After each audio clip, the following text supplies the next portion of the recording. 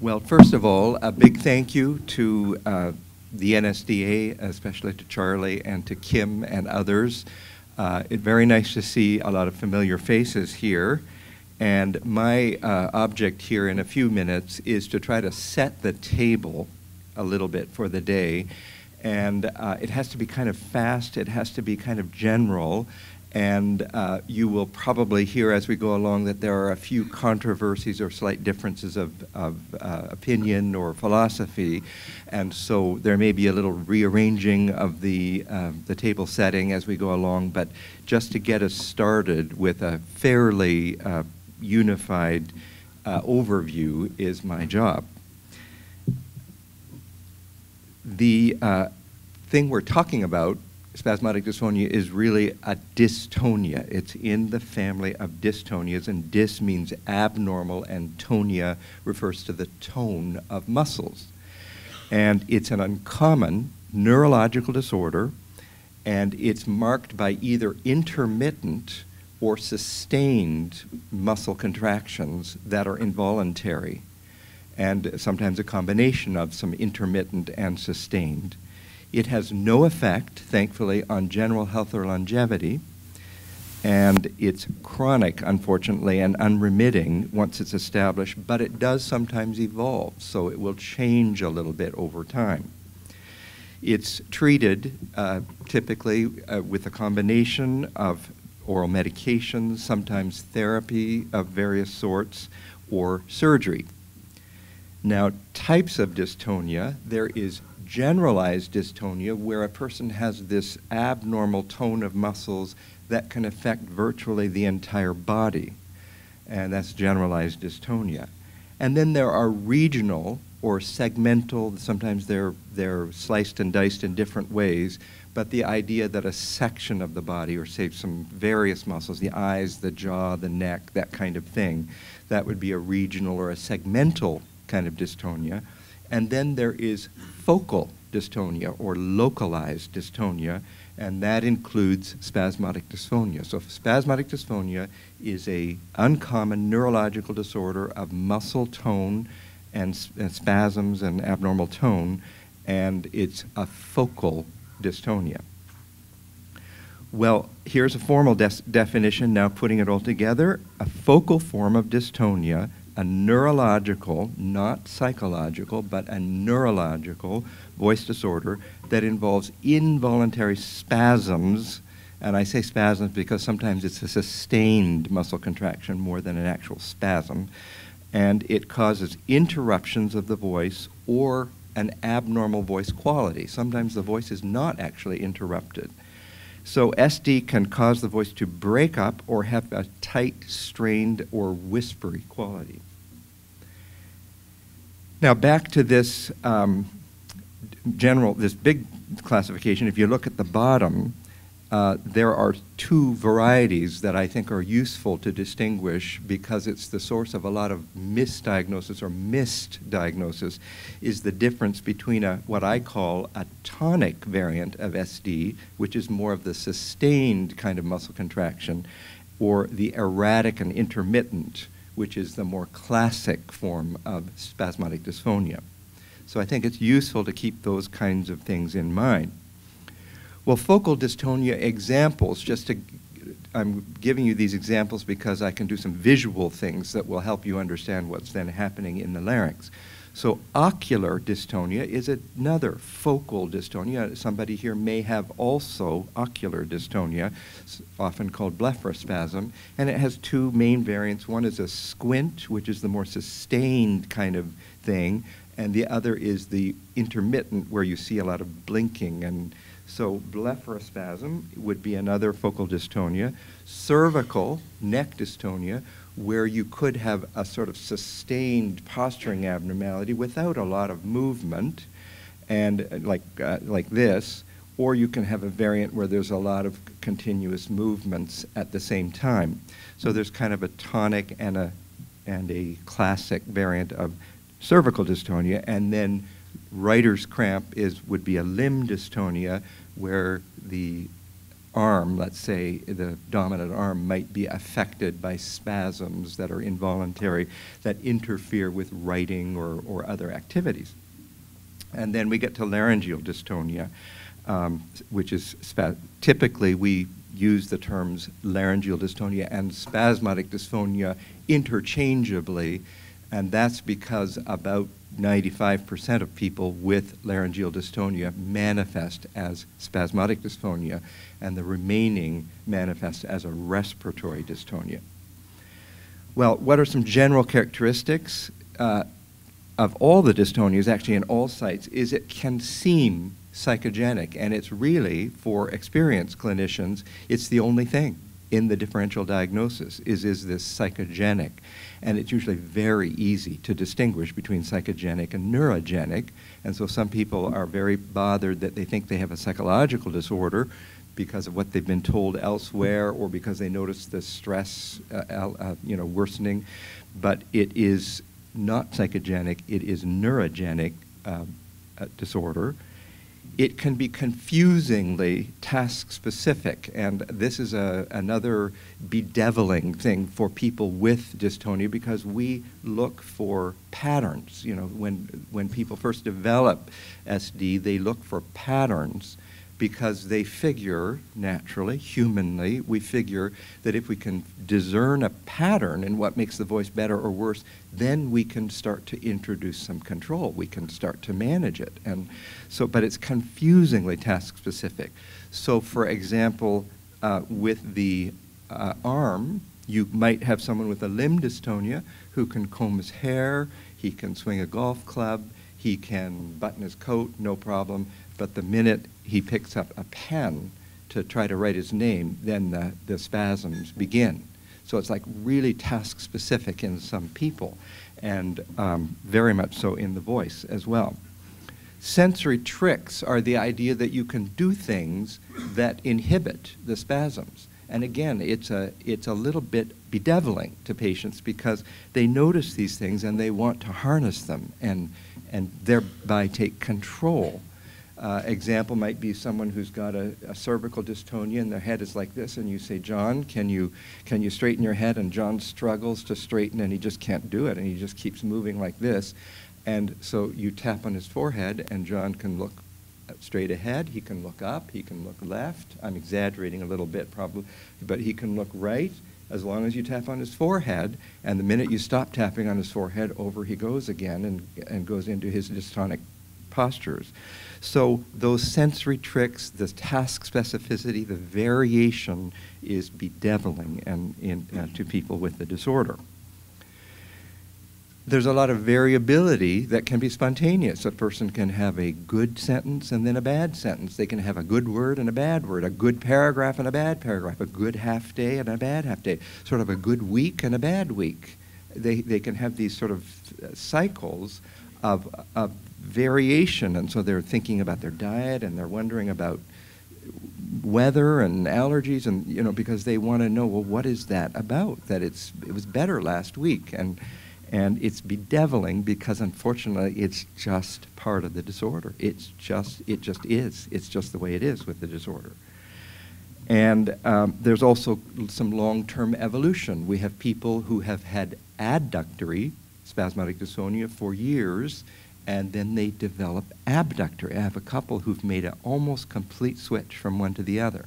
So it can evolve. It's not very common.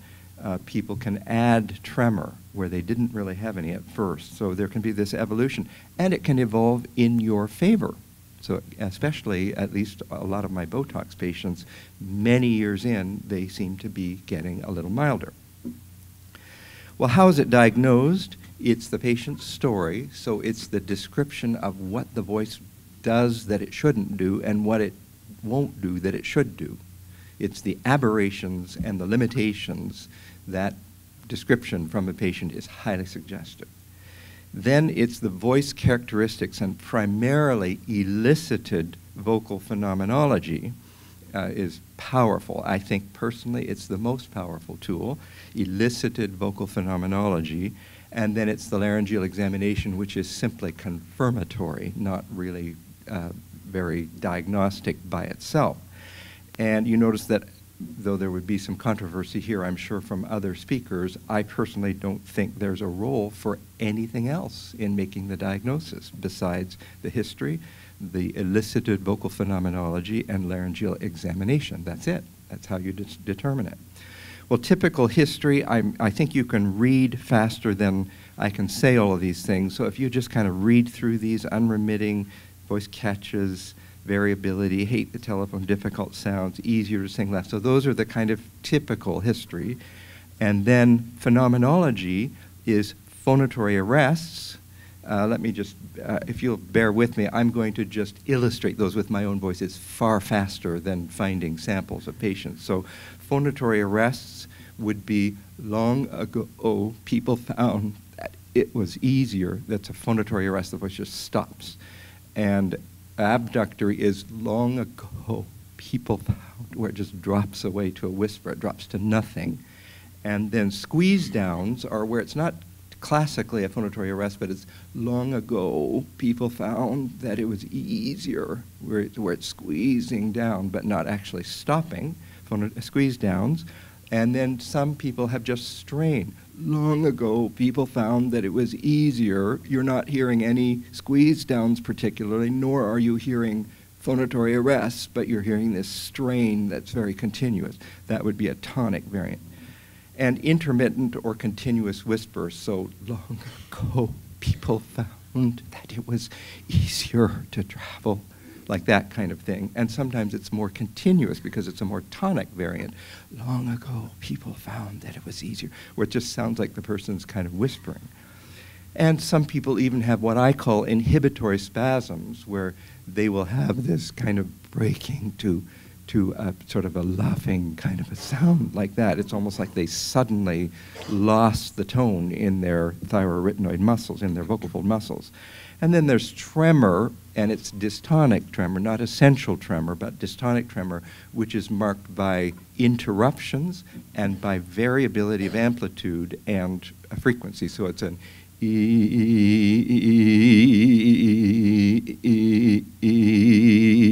that's a dystonic tremor where it's interrupted, like a motor, a car motor that is kind of faltering every now and again, as opposed to an essential tremor, which is far more regular in amplitude, in frequency, and doesn't have the interruptions.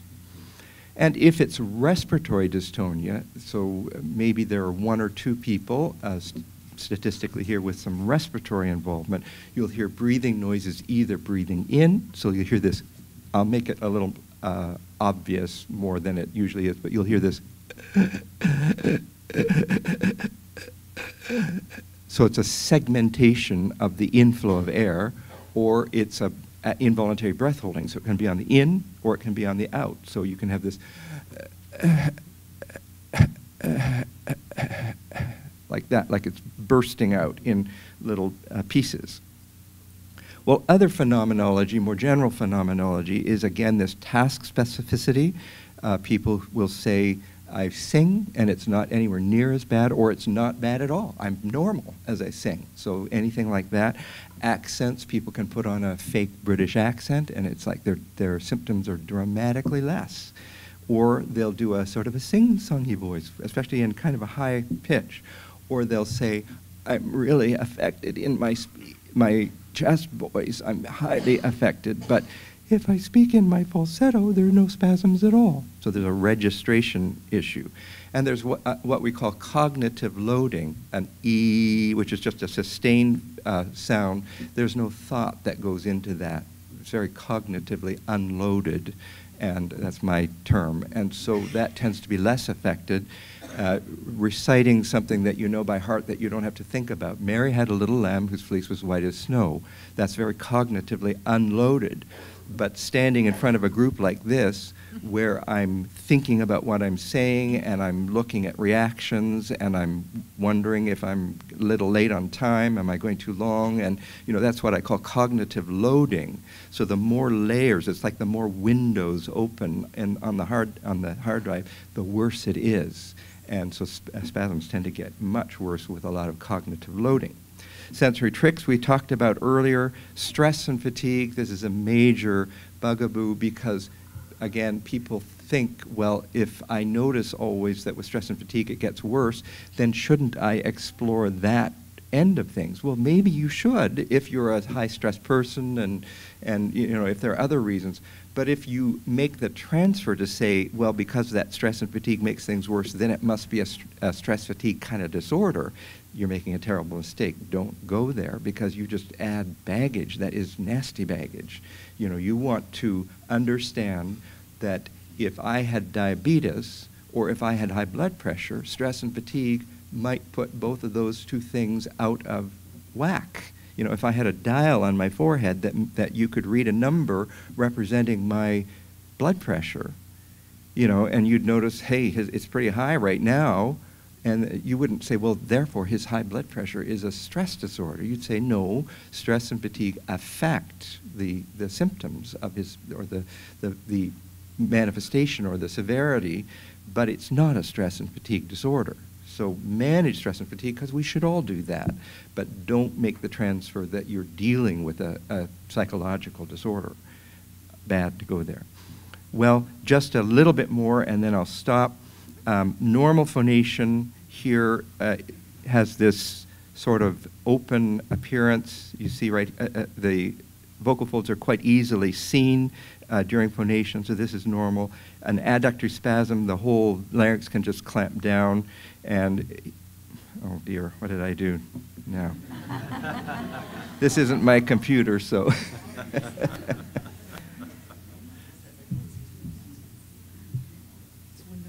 Oh, there we go. Thank you. That was easy. So,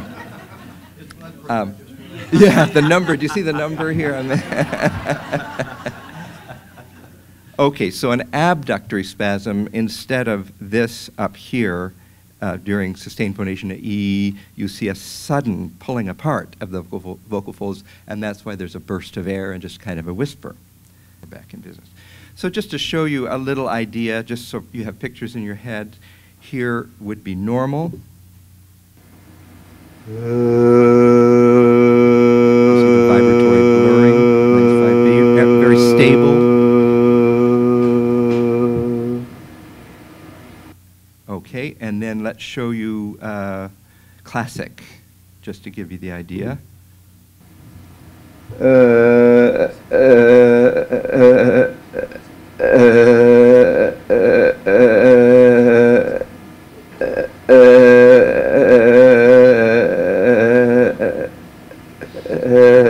Now that's a little more gross than most people have, but I just wanted to give you the idea. And then abductory, we'll just show you the classic. Whoops, that didn't. Let's try this one more time.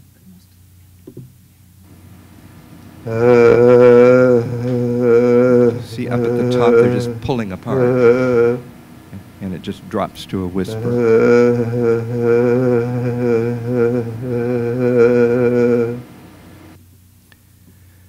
Okay, and then I did the inspiratory spasms, the expiratory spasms, and the mixed. And the people with respiratory dystonia usually also have spasmodic dysphonia, but there are a few people who have pure respiratory. Their speaking voices are fine. They have absolutely no effect on the phonatory side. The effect is purely on the respiratory side. That's quite rare, but I think out of 1,500 patients, I have about 1 or 2 like that.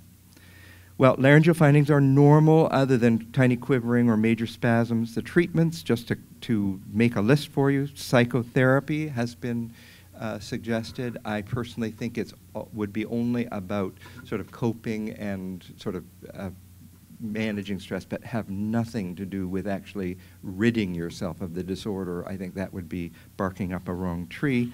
Medications, oral medications, tend to be more for the general and the regional than for the focal.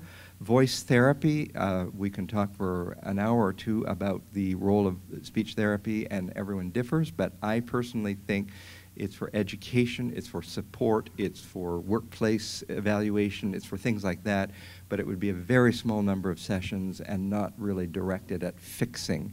Looking for phonatory tricks, looking for task specificity, so, as a tool in the pocket, but it's not really, in my experience, a solution. If the person is misdiagnosed as a psychogenic disorder, it can be amazing. It's like, and sometimes that causes trouble where people think, well, we cured someone with SD, but it was actually someone who had a psychogenic disorder. Botox, I personally think, is still the mainstay, and there's a whole panel on that, and surgery, a whole panel on that. Well, I'll just lay out a few questions, and then I'm done. Actually, as I think of it, let me just have you sort of read these questions. Oh, here's what I wanted to say. One of the things that we may encounter today, I seem to encounter it in every context like this, is that, look at the thing at the bottom, every treatment works or fails for someone. So that's one of the problems. You will find someone who had the original recurrent nerve crush many years ago, and they say, my voice is dramatically different as a result of that procedure. I can't, for the life of me, understand why everyone doesn't run and get that procedure done.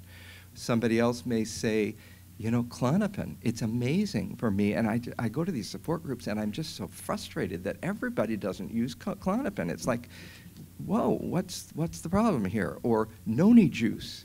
I started drinking noni juice, and it's like ever since then, my voice is amazingly better. And why doesn't everybody do that? And that's because every single treatment, I'm convinced, that was ever tried for anyone, there's somebody in the world who says, that did it. Why is that? Because possibly their dystonia evolved coincident with that. You see, because dystonia does evolve. And so they are attributing the benefit to the noni juice, but it might have just been a spontaneous thing. It's a great problem because, our belief systems get activated when we have this experience that's profound, and then we just want to say to everybody, you repeat my experience. But I just need you to understand that idea that every treatment works for somebody, however wild it sounds.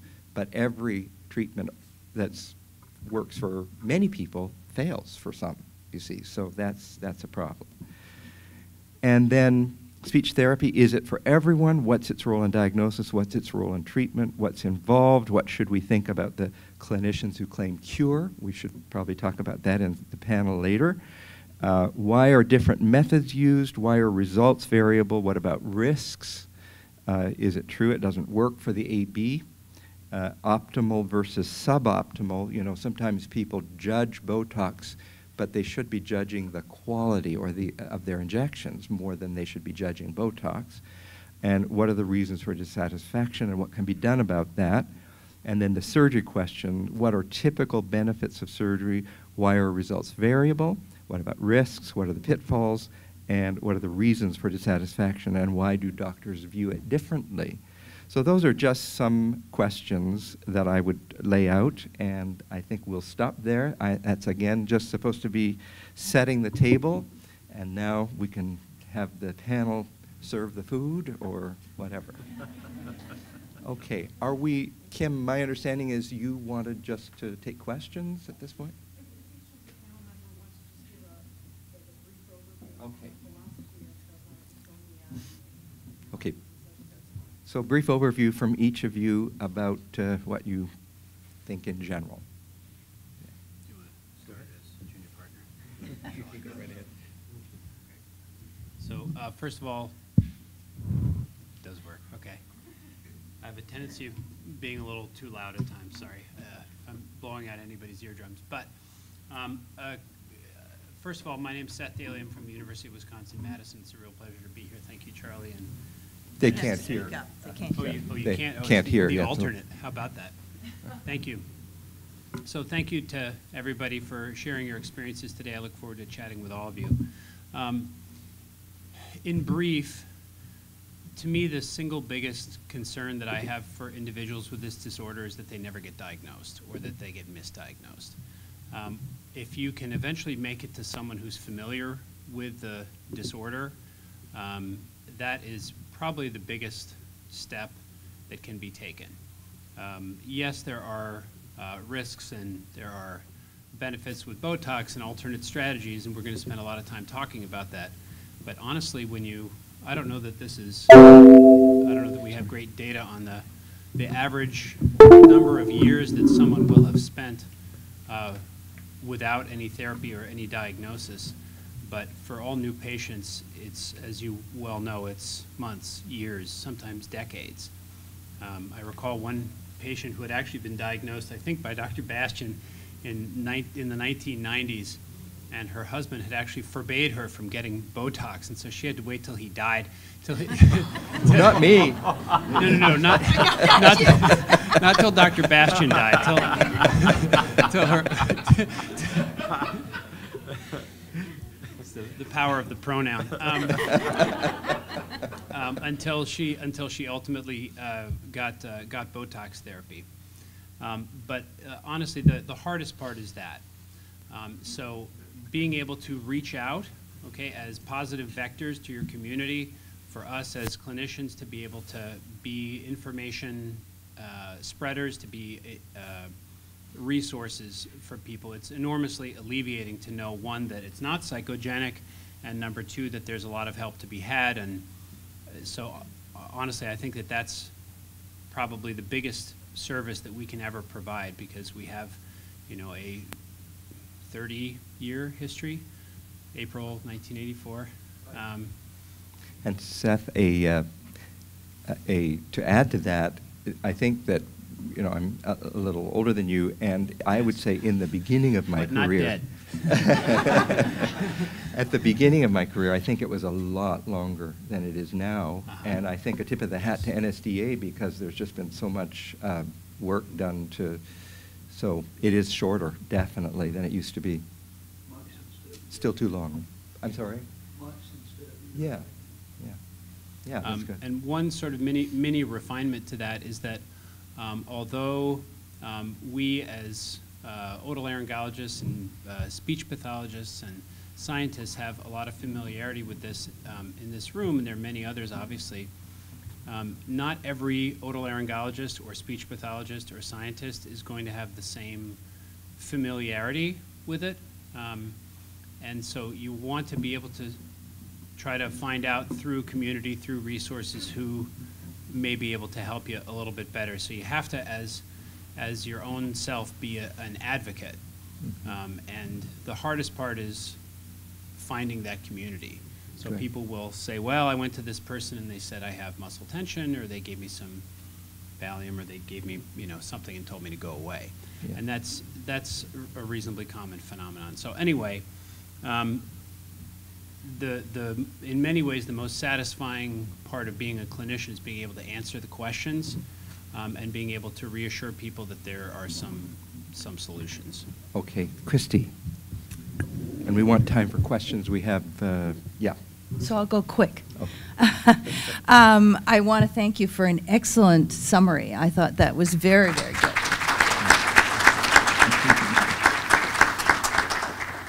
At the same time, I want to point out that we are limited in our knowledge and understanding of spasmodic dysphonia. What we've been discussing today are the symptoms. We haven't been discussing the disorder. And we don't know where the symptoms come from and what controls those symptoms. I mean, the frustration is the variability of the symptoms, how they change, how they differ from person to person, how the treatment or treatments aimed at controlling those symptoms vary in outcome for each patient. But we haven't been addressing the disorder, which is somewhere in the brain, and it has to do with brain function, and how brain function alters from time to time, can change over time. I like your evolving spasmodic dysphonia, and how different behaviors, how different manipulations of the larynx, because that's essentially what we're doing with Botox. We're manipulating the larynx, or with surgery we're doing the same thing. We're manipulating the larynx, but that's not where the disorder is. So I just want to remind you that we have a long way to go. And I hope the NSDA stays around for a long time, because they've got a big problem to solve. It's like having people who faint every time they get up from a chair, and we look at how rapidly they faint or how fast they have to get up from the chair to faint, but we never look at their blood pressure. It's the same kind of issue that we're dealing with spasmodic dysphonia. So I think we've learned a lot about describing the symptoms and describing how to manipulate them at the larynx, but we really haven't addressed the disorder. And I hope that in the future we can start to do that more. Perfect. Yeah. Brett. I think one of the key issues for patients with spasmodic dysphonia is that they understand the diagnosis and they understand a lot of things that Dr. Bastian just laid out, why it is that there's this variability, why it is that different situations seem to exacerbate it. And especially with an initial patient, to sit and listen to what has gone on before and what has been tried before and what your experiences are, to kind of unpack that and explain that to you, because it's key to have an understanding of this diagnosis. The second thing is that each patient is an individual, and before treatment we have to kind of guess at what is going to be your optimum dose. And so if that first dose is not a great experience for you, don't give up, because optimization of treatment is really key, and there really is there is a right dose for you, there is a right placement for you. There can be some variability, but the idea is to try to make the treatment tailored to you. It might be that you need to be injected with smaller doses over shorter durations. It might be that you're one of those patients who can get an injection and go for 9 months and not have any trouble. But it's important to kind of stick with the treatment and also to interact with your physician about what are my side effects, what are the benefits, how is this helping me, and what don't I like about it. I think that's key, because this is something that as yet we cannot cure, but there's excellent treatment and we can try to make things as good as possible for you. Great, great. We have a roaming mic, it looks like, or?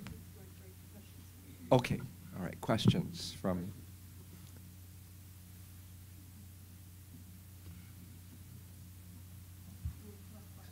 So the idea is to write them and then?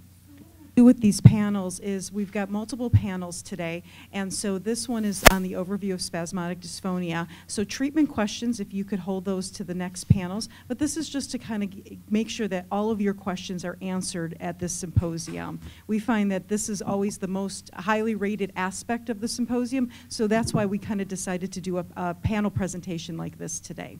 So if you do have questions, just hold them up and we'll start collecting them. And if you have questions for other panels, you can think about them and hold on to them until the next panel. Yeah, and the idea too is if you have a highly particular question that's very, very specific to you, better to find one of us at a break and we'll be glad to talk to you. But questions that are of somewhat general interest would be preferred. So.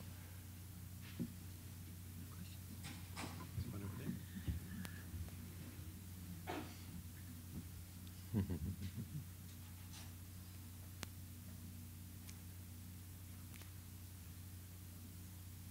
was wondering, I recently was reading a publication on the whisper dysphonia, or dystonia, and I wonder if somebody could speak to the characteristics of that particular dystonia and how you might manage it. I can address that. I'll be showing a video this afternoon of whispering dystonia, and you'll see that it's very different from spasmodic dysphonia. So if you come back this afternoon at 4 o'clock. Great. I know 4 o'clock in the afternoon is a terrible time, and we're between you and dinner, so please hang in there and come back. Okay.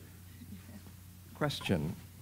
Why is neurology not also focused on SD since it is a brain issue? Why aren't neurologists more focused since it's a brain issue? Brent, maybe? Well, I think that's a good question, but as medical knowledge expands, even physicians in specialties become very much subspecialized. And so you find people who are most interested in things that are more common, things like stroke, things like Parkinson's disease. Those kinds of things fill up the majority of the neurologist's time. And so they're interested in trying to treat patients and to look for things that are more common. It's really a small number of neurologists that focus on movement disorders, and in particular among movement disorders, dystonias. And so Now, this is something that is very real to you all because you experience it on a daily basis. But in the wide spectrum of things, because it's a rare disorder, that's the problem in a lot of medical treatment and medical research, is that common things are common, and that's what goes on. Now, in the new medical system, I'm afraid that patients who have rare disorders are going to have to become even more of their own advocates. Because again, the idea here is cost containment. And everyone's going to have to say, look, I have a real problem here and it deserves real treatment. There may be some difficulty ahead, I'm afraid. Okay, and I think one other thing is that we have the tools to look, and they don't, you know, so I think that's another reason. What, we have a question about deep brain stimulation, but will that be covered in the surgery panel? Okay, should we hold it to then? Okay. I'll address it a little bit this afternoon, too. Okay. And what role does reflux play?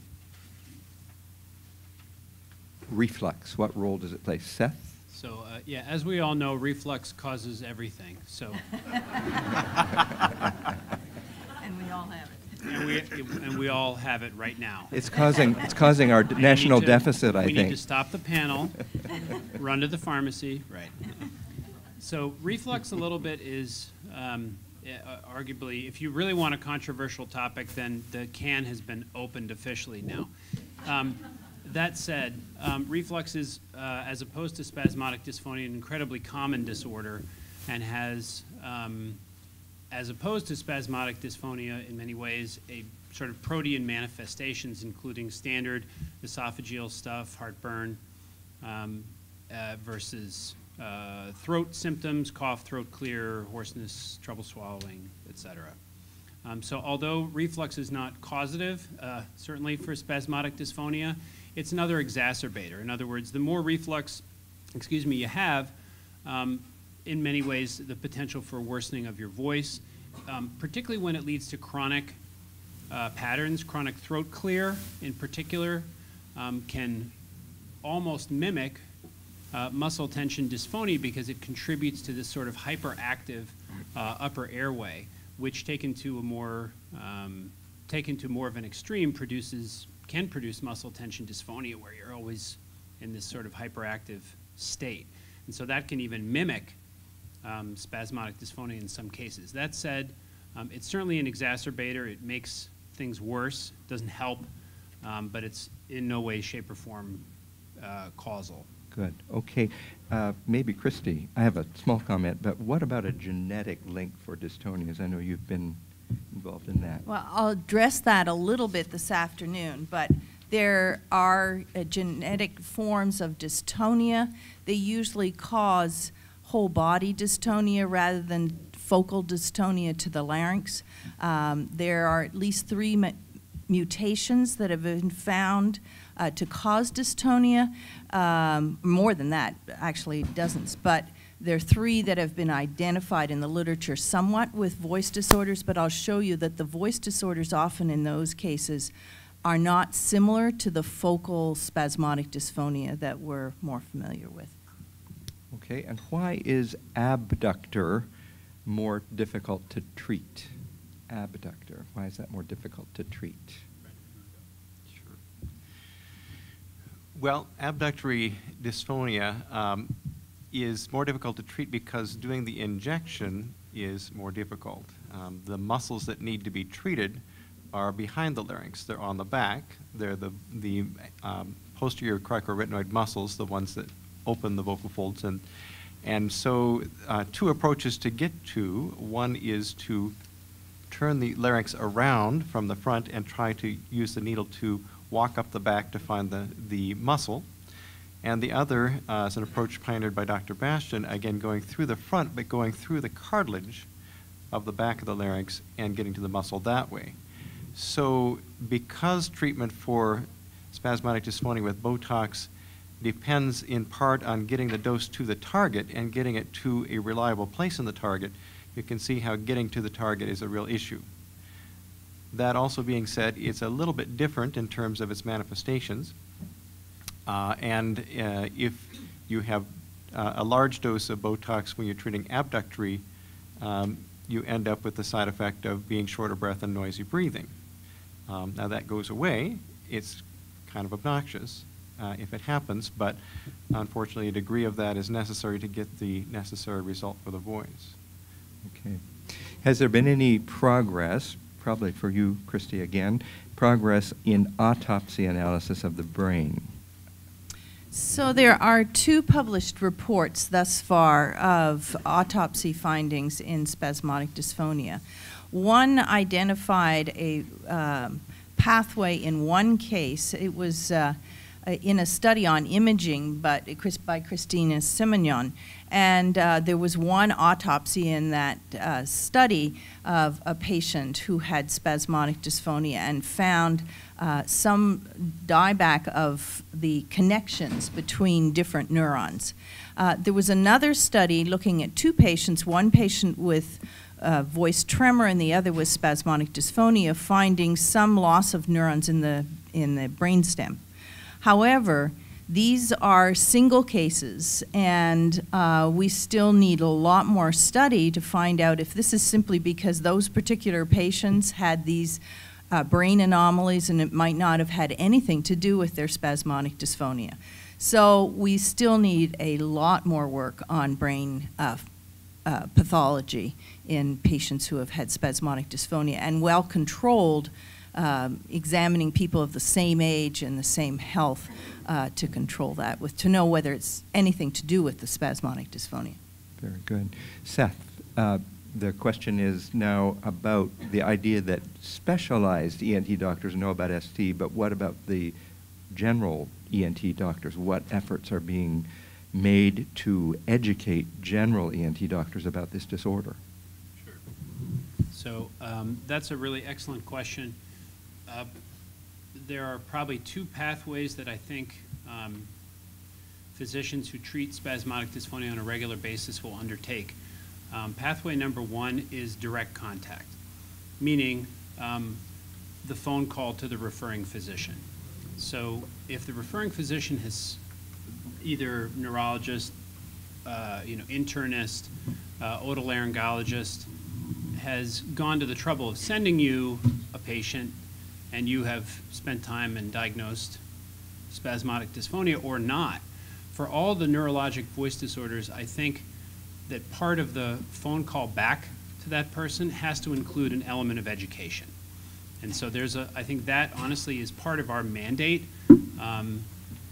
as treating physicians, is to educate on a person-to-person basis, because it's hard to explain. I mean, not everybody can do the voice imitations that Dr. Bastian can, but at a minimum, you can at least begin to educate them, try to differentiate tremor from different things.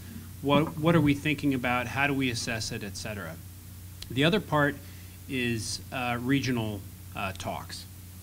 So having discussions at your center, reaching out to the community, and being able to give a lot of video examples are super duper helpful for people to be able to see it, so it's not this sort of ethereal, imagined disease where you're just explaining. This is one of the reasons why I think Dr. Bastian is doing this, because it makes it real. So when we have videos of consenting patients who are willing to have their videos shown, it makes all the difference in the world. So I would say that you got to have the phone call, make use of your iPhone or whatever it's going to be, and then also some video talks are very helpful. I don't know if that answers the question. And Charlie just made a good point. He came up here and said patients who are diagnosed have a major role in going back to their primary care physician and letting them know. So I see lots of agreement with that, sure. Okay, the relationship, do we need to stop a little early because the next one stops at 4:30 or one more? Okay. The relationship between age and SD, the idea is, why doesn't it surface in children, and is there a typical age when symptoms appear, and why is that? Why is there an age relationship? Who wants to take that on? Well, the focal dystonias tend to come on in midlife. The more severe dystonias, the whole body dystonias, usually appear in childhood. sort of the magic age is 45 when we think of spasmodic dysphonia. It can come on later, but usually 45 to 55 is the window when many of these disorders. Vocal tremor does tend to come on sometimes later in life. So there are age times, and that's one of the mysteries. You know, why does the disease develop? The risk of having that disease may exist through your lifetime, but the symptoms don't become manifest until 45. So average age, but can we go down the panel just quickly? Youngest you've diagnosed, oldest you've diagnosed? I mean, at age, kind of at the time of onset of symptoms. Youngest and oldest. 16 and, oh dear, maybe 55. Okay. Christy, youngest, oldest? 12 and in the 80s. Okay, and Brent? I would say 22, and of course some patients have symptoms for a very long time. I would say probably 75. And I would say late teens and middle 80s, maybe. Yeah, for the onset of symptoms. But of course it's much more common in that middle group. And then a question on potential changes in SD over time. The changes in SD over time. Could I take that one? Yeah. All right. The potential changes, what happens is my experience is that once established, so there may be a several month or a 6 month or a year period of time when the SD is kind of finding its level, but once it's established, it's reasonably stable over time, except that the occasional person will become more severe. Not the occasional, some people will become more severe, but under Botox therapy it doesn't seem to matter. But it's the people who add tremor, they develop increasing tremor as time goes by. Those people become a little harder to treat. And I referenced earlier that there are people who change from pure AD to AD plus respiratory, or they'll go from pure AD to mixed. I've seen that. I've followed now people for 29 years or something, and so I've seen some really remarkable, like one example is a person who's been getting great results for 10 years, and I get a call saying, I get a call at 8 weeks saying, Dr. Bastian, when will this breathiness go away? And it's like, uh-oh, they've now got abductory spasms, which they are conflating, or they're sort of thinking that's just the breathiness from the Botox, but they've actually developed. And so a few people late in their course, we have to end up doing 4 muscle injections rather than just 2 muscle injections. Can I add one thing to that? We've seen some patients develop more muscular tension dysphonia over time as well. They continue to have injections. The breaks are not so prominent, but they have a lot of strain over time. And I'll add, that's good, and I'll add one other thing, and that is that you find a significant number of people who've been treated for a long time with Botox who will say, my SD isn't anywhere near as bad as, well, I had 2 people yesterday who said that. They say, you know, I used to, when I would come for my next Botox, I was just longing. I couldn't wait because it was getting so bad. And now, same interval, it's like I don't seem to ever get as bad, and it's as though the baseline has changed. So, and sometimes they go longer between injections because instead of going halfway down to their baseline, they can go 9/10 of the way down to the baseline because the baseline is better, you see. So you do see that. I've seen that a lot of times in long-term injected patients, quite a number of times. Could I ask a question regarding that briefly, Yeah. if you don't have another one lined up? To what extent do you think that change over time is a result of the patients having such a prolonged familiarity with the disease and almost less stress and anxiety about it, and also reduced stress and anxiety given that they have confidence that they have Botox to assist them? I'm sure that's an element for some of them, but I'm talking more about people that I can personally remember. Auditory memory is not very good, but I can sometimes remember very clearly what people used to sound like, and it's sometimes provokes a question on my part, and they will say, oh yeah, it's definitely, the disorder is not as severe as it used to be. So I think probably both of those. Teachers, when they retire, do that, where they say, well, because I don't have to dress every day for teaching, I don't have to, you know, my voice needs aren't, so they'll go longer between injections. So there is that phenomenon as well. But I think we probably should stop there. Thank you so much, panel.